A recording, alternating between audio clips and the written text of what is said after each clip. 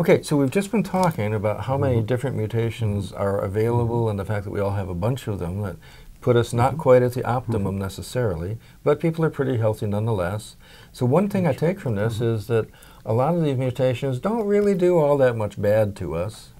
And then my next question is, so if that's the case, how does natural selection get rid of them? How does natural selection get rid of them? In some cases, it simply doesn't, right? Because, and we know that it doesn't because they're there.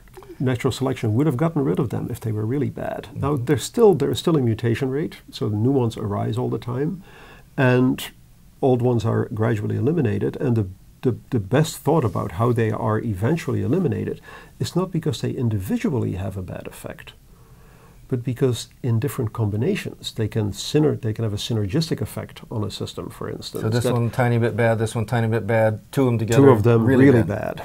And then they both will get eliminated. So that's a very powerful idea, actually, about how natural selection actually works. It's not this single gene model that we always are told to calculate. Right. And it's not just even two genes, it's how many? And it's not even two genes. It's very, many of these systems would require 3 or 4 or 5 or 6 hits, if you will, 6 particular combinations of these mutations that would now be deleterious enough that they would be eliminated by and then they're all wiped out at once. And then in that individual, they're all wiped out at once because that individual will not survive. So there's this general principle in genetics that it takes one genetic death of someone who either dies young and never reproduces to eliminate a single new mutation. Correct. And given that we each are coming up with how many new mutations in each individual? All the time. 10 new mutations, something like that? Yeah. There's this mystery, and I think what you proposed is a main part of the answer. Yeah. So what happens is there's so many of these mutations, they're so diverse, but they have to come together in an individual in particular combinations, and the probability of them coming together is relatively small because they're still individually somewhat rare. Right. And so the likelihood that you will happen to have 5 of these particularly inconvenient mutations coming together in you is small enough, but it probably accounts for quite a few birth defects, stillbirths, spontaneous abortions, things like that in human populations at least. Are you worried about the human genome and maintaining its integrity, given that almost everybody can reproduce now and live for quite a long time? Well, we live a long time, but we're still reproducing at a young age. So there are people who say evolution stopped for humans because they note that hardly anybody's dying, but that's not what makes it work, is it? No. What makes it work? No, because the way the evolution works by counting your contribution to the next generation. And our contributions to the next generation happen in our 20s and 30s, typically. And it doesn't really matter how old we get.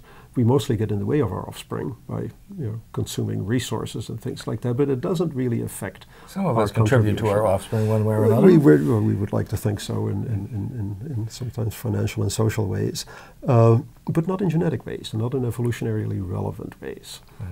But if you do something to help your children and your grandchildren, you are actually doing something to help your own genes. Is that right? Yeah. So that's called inclusive fitness. Okay. So if you enhance your personal fitness, you can have your personal fitness, which is the probability that your genes will be passed on to the next generation. Your inclusive fitness would be the probability that your genes will, as they are passed on through the next set of generations, would be passed on to future So this has something to generations. do with why people live beyond the end of reproduction, is because they're still doing things that influence the success of their own genes in future generations. If you can enhance the reproduction of your offspring, then you would certainly enhance your fitness indirectly. So Fred, in medical school and actually in any biochemistry course, we're all taught to memorize certain pathways. We memorize the Krebs cycle, we memorize the clotting cascade, we memorize a bunch of things, and they're all just hard enough to make good exam questions, with about 6 or 8 or 10 things that all have arrows going between them. Are those realistic descriptions of what's actually going on in the body? They're sort of average and very simplified summaries of what is going on in the body, because it's in biochemistry, it's not just a reaction, it's not just turning one chemical into another, but where the action really is in the regulation of those pathways. And you are almost never taught that in a biochemistry course. You're taught the diagram, what's called a reaction diagram, but not the control As if it's a diagram. bunch of rivers flowing into other rivers or something without any dams. That's about it, and no person operating the sluice gates. Right. And that is really where the interesting things in biochemistry happen. Is how do you stabilize these systems? How do you make them happen at the right time? At And the every right single rate? one has to be stabilized. Absolutely.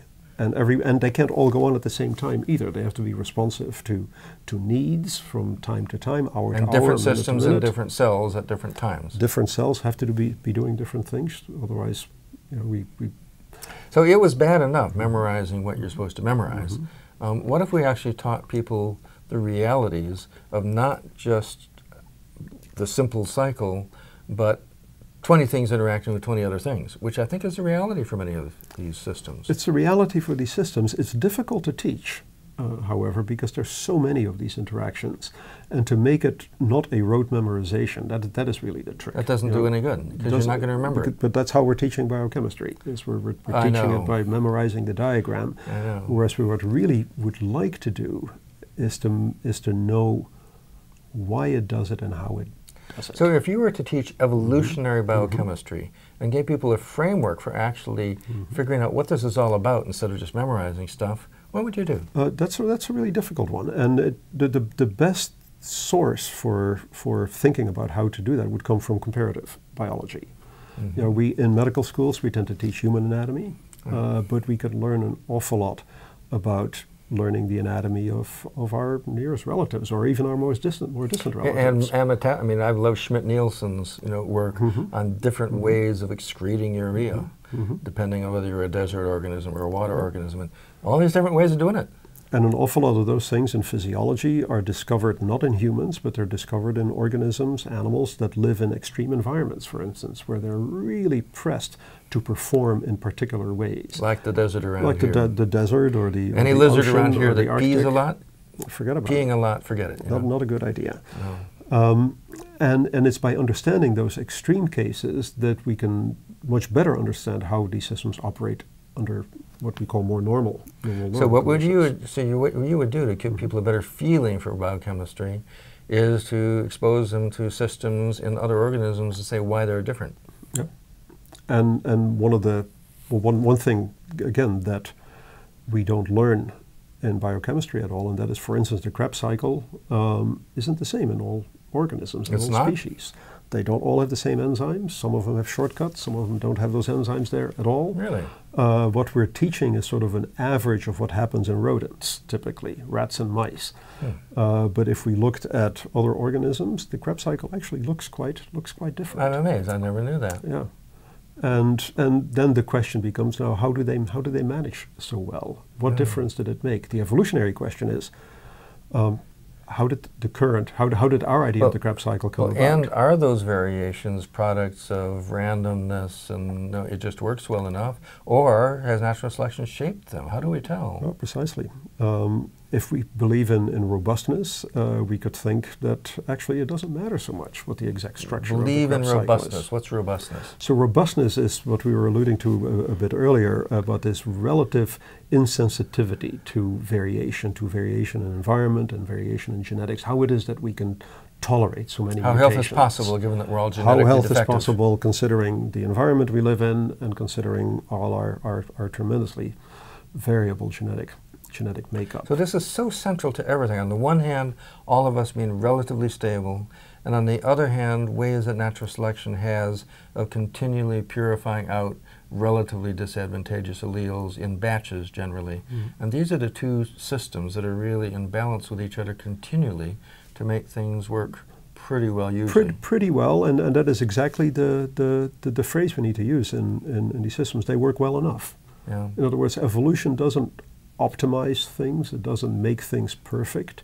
It works on what's available, and it improves it if that variation is available. But by and large, it makes things work well enough given, a really lousy toolbox. Yeah. Then you watch the Olympics, and all of a sudden you see somebody who can do something none of the rest of us can do. Real outliers. There's an outlier, the right combinations of genes, experience, environment. And practice. And practice. Absolutely.